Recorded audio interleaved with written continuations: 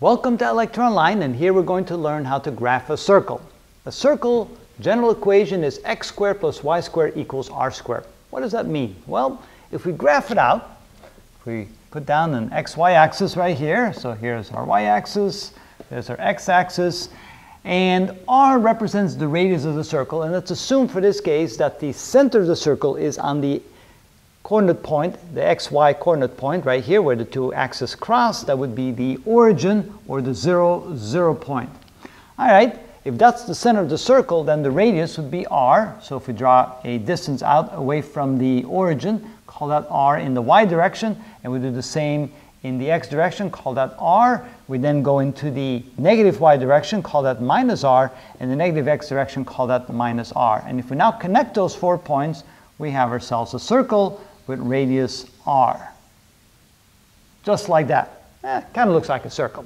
All right, so here we place the origin at the center, and we know that the radius is r, so in any direction away from the origin, the distance would be r. So that direction, this direction, it doesn't matter. Any given direction, that always would be r.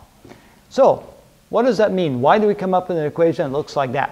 Well, if we draw, for example, a line directly to the edge of the circle this way, and then we draw a line straight down this way, and then we draw a line straight down this way, we have ourselves a triangle.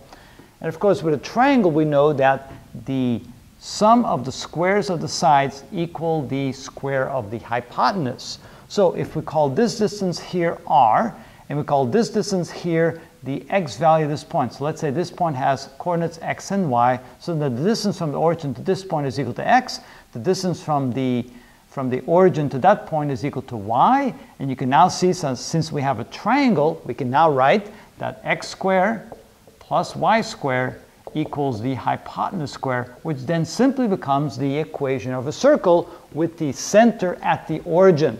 And that's why we can express it like that. So whenever we have something that looks kind of like that, for example, if we have x squared plus y squared equals 25, well, then we change it to this format right there. We take the square root of 25 and square that, so we can write this as x squared plus y squared equals 5 squared. So now we have a circle with the center at the origin and with the radius equal to 5. So if we want to graph that, it's going to look like this.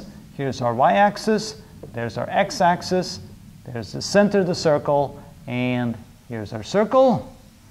And notice, well, not quite a circle. Let me correct that just a little bit. Too much of a bulge right there.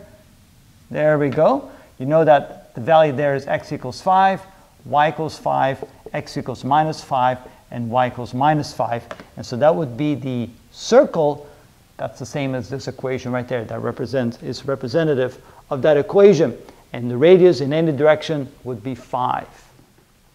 And that's how we graph a simple circle with the center at the origin.